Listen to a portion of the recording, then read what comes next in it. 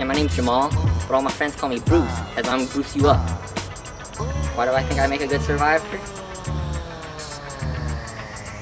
I got nothing. I'm 25, I live with my parents in Winter Park. All my life, everyone's looked at me as like some sort of 12-year-old gangster, but I'm 25 years old and I'm actually a nice person.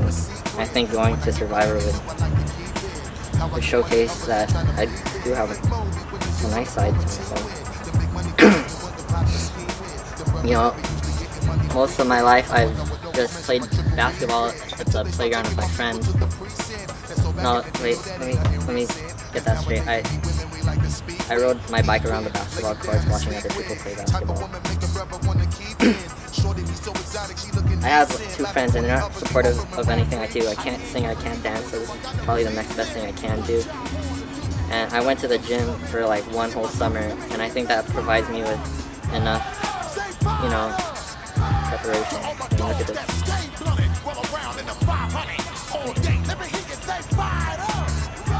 Yeah.